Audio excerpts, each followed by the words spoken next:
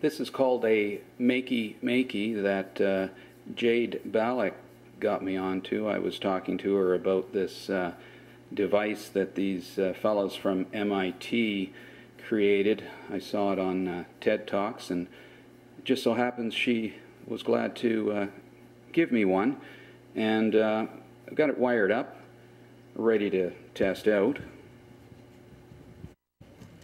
Really all it is a circuit board that allows you to take control of the various keys of the keyboard so that you can then control them on and off, basically just using conductivity through various materials. Anything that has moisture in it will conduct, so you can turn fruit or Play-Doh or water into musical notes. This is called Scratch Piano, just a free online piano keyboard that I'm going to use to make music. Got a whole bundle of wire,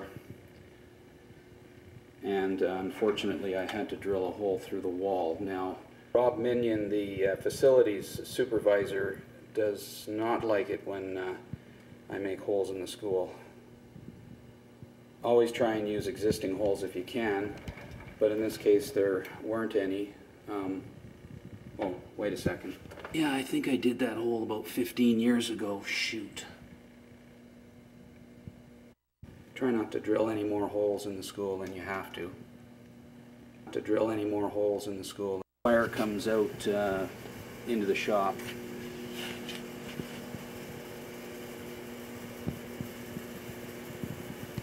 And then we're right out into our music studio.